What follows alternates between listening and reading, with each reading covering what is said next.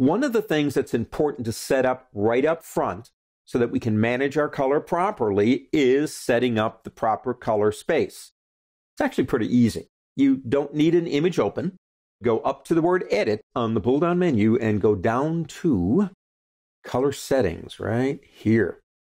The box that color settings are in now looks a little bit different than the older versions of Photoshop, but it still contains primarily the same stuff. Now you'll notice up here, this is what we want to concentrate on in this lesson. These are the different areas that we can choose.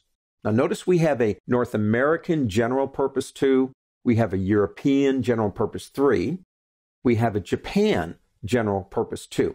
We also have color for newspaper, color for web, color for prepress. What we need to do is decide what the end game is. Understand what this does.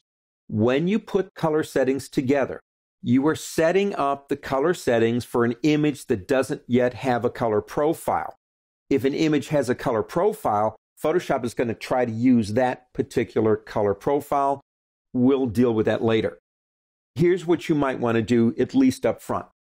Andy, I understand color is important, but I don't really want to get into it yet. I'm more concerned about doing some work. So if I can choose one of these that would help me out, which one would work best if I just want a general output, say, to print?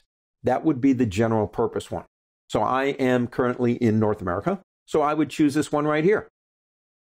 It sets up all this other stuff based on North America General Purpose 2.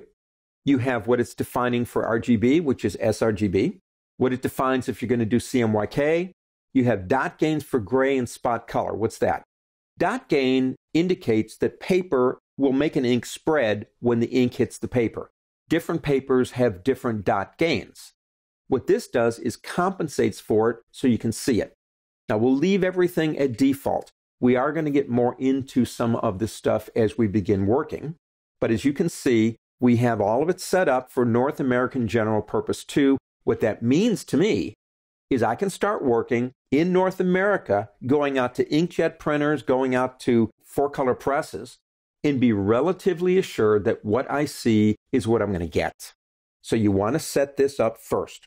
Once you've done that, click OK right up here.